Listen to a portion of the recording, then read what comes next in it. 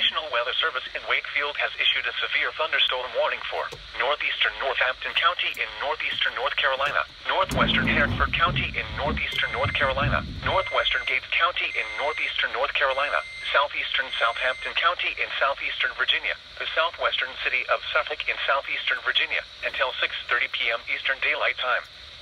At 5:40 p.m., severe thunderstorm was located near Boykins, moving east at 35 miles per hour. Hazard, 60 miles per hour wind gusts and quarter-size hail. Source, radar indicated. Impact, hail damage to vehicles is expected. Expect wind damage to roofs, siding, and trees. This severe thunderstorm will be near Como around 5:50 p.m. Holland around 6:20 p.m. Whaleyville around 6:25 p.m. Other locations impacted by the severe thunderstorm include Topsy, Drumhill, Hazleton, Cleopas, Dort, Somerton, Riddicksville, Sunbeam, Riverdale, and Wyanoke. A tornado watch remains in effect for the warned area. Tornadoes can develop quickly from severe thunderstorms.